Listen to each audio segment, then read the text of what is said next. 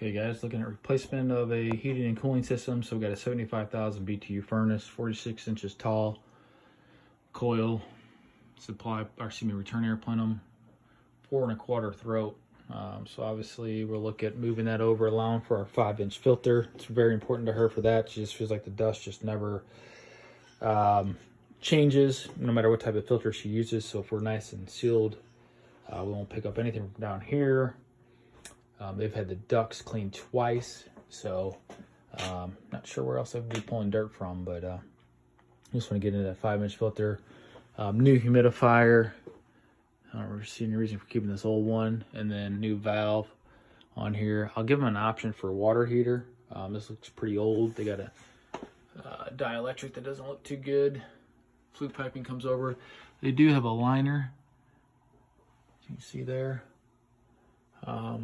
Got measurements of return and supply. Flue piping should be very standard. You know, it's just coming up through the side, so we can cut that. Drain, want to get into 3/4 inch, drop that into the PVC. That actually runs the length of the basement and goes all the way over to the floor drain here. So just want to make sure we blow that out and then put the proper drain in there.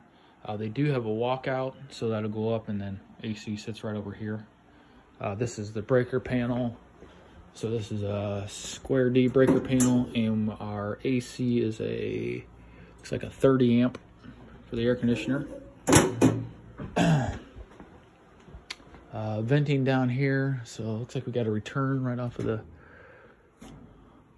trunk line. We got a supply right off the trunk, another one here. So these are probably just being used really for the winter. They're closed now. Another one in the bedroom, and another one right off of here. So again, like I said, I don't think they're needing any of that for cooling, just all probably heating. That's what we got. Pretty straightforward.